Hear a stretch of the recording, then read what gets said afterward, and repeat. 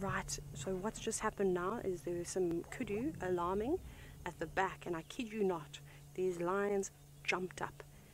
They didn't even give it a second thought. One lioness has run back to the car. That's why you saw Sebastian panning like that. He was trying to keep on it. Now there go the adults, and the cubs have been told to stay put. This is a very good sign for us, of course.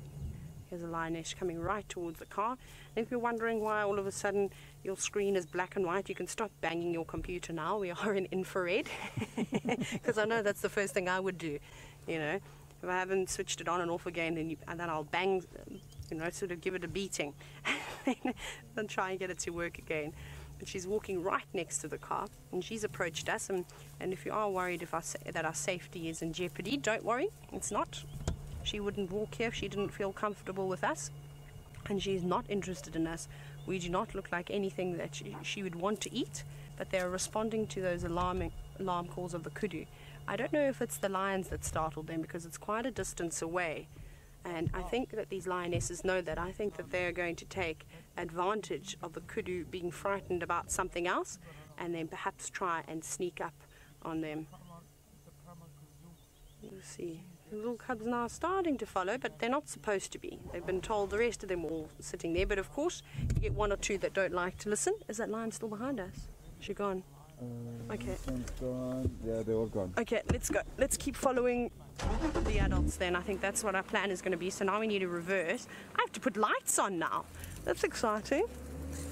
Okay. No. Please unhook. Ah, I caught a tree, but I let it go. It was too young to take with. I was obviously fishing on my holiday as well. That's why I'm speaking like I'm a fisherman. Okay, we'll just go through here. We'll go back the way we've come. Try to blind the other guests. There's one lioness that's still coming around. Now this is the tough part. Oh my goodness, look at my little friend that I've got here. Where did you go? Now to try and find them is another story.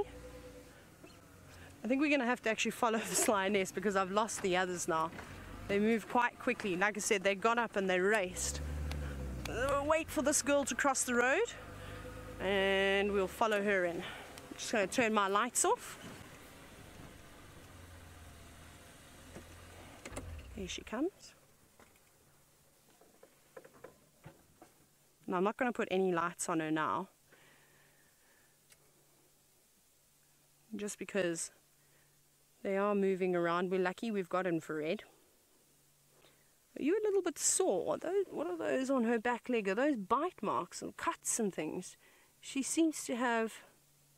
Let's have a look. It looks like it. Hey, it looks like she's... Oh my goodness, you look like you've been in the war. She does look a bit sore. You see that back left? Slightly stiff. It almost looks like she's stiff in her hips. So maybe she has had a battle. Things like this can often happen when lions are hunting, taking down large prey. You can imagine. They can injure them. I definitely think she's slightly sore, and it could be why she's hanging back as well. So she might not necessarily partake in the main hunt. You know what I'm thinking, Seb? I wonder if we don't go around onto that other road that we were on earlier, Quarry Pan Road, because I think that's where they're going. Let's do that. And she's just going to slowly start catching up with them. But I think that's the direction that they're going in. We're not going to hang around with the cubs. We want to see the action. Oh, there's another lioness. Okay.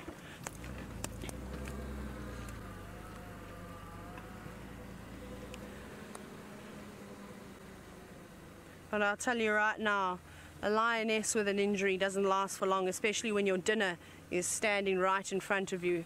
You will all of a sudden get superpowers. It's amazing what adrenaline can do. There's one lioness just here, also disappearing now into the thicket. See how quiet they're also trying to be. So I think that she's got a combination. She looks slightly stiff in the hips, but I also think she's watching where she puts her feet.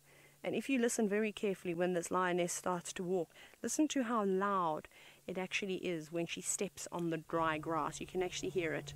So as soon as she takes her next step, I'll become silent and listen very carefully. So then maybe turn your volume up a little bit more. And without that wind, it means that they have to move a lot slower and more carefully than what they would if they had the wind to muffle their sound. But ears pricked forward, trying to pinpoint where those kudu were. Now listen.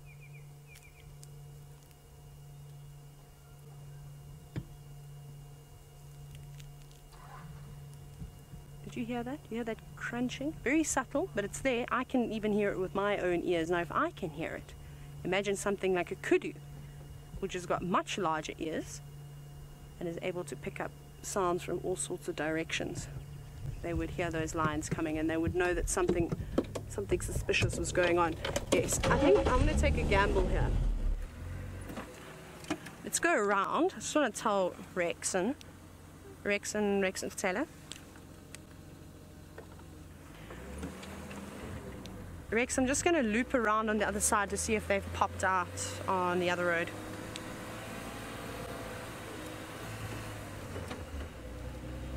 Okay, right, let me put lights on. Let me get spotlight as well. Oh, we've got all these little gadgets.